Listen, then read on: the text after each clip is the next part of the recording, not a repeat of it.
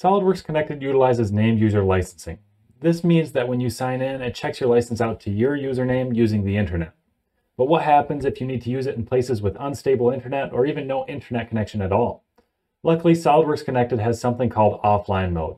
This allows you to check a license out to your machine for up to 30 days at a time. Let's take a look at how to activate this and best practices on how to use it.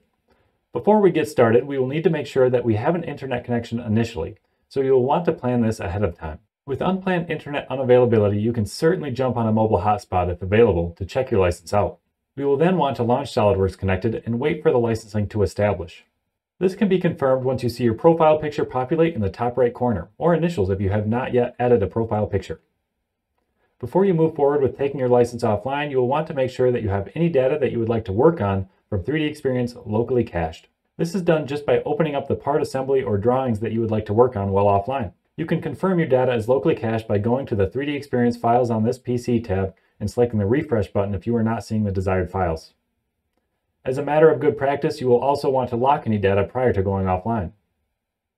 This will prevent anyone from making any changes to that data while you are working with it offline. Once this is all complete and all parts are closed out of SOLIDWORKS, you can take your license offline by clicking on your profile picture or initials and selecting Work Offline.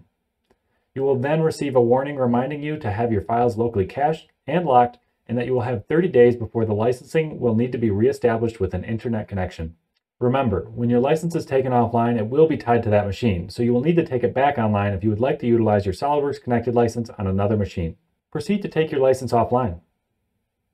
Once offline, you can search for any locally cached 3D Experience files and right-click to open. Any changes can be saved to the local cache by selecting the Save to this PC command, which utilizes Ctrl-S as a default shortcut. Non-3D Experience files can be opened from the Windows File Explorer and worked on in the same way. The desktop shortcut can be used to launch new sessions well offline.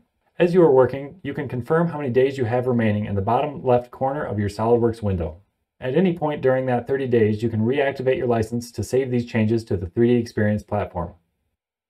In the same way that we went offline, we will return online.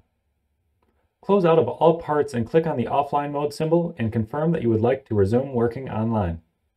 Once your connection is reestablished, you can open any locally cached components that were changed while offline and save them back to your cloud storage so others can see your changes. For a quick pro tip, sort by the status columns in the 3D Experience Files on this PC tab to find anything that needs to be saved back up. SOLIDWORKS Connected offline mode gives you the flexibility of named user licensing while allowing you to work where you want to. Contact us today to get started with SOLIDWORKS.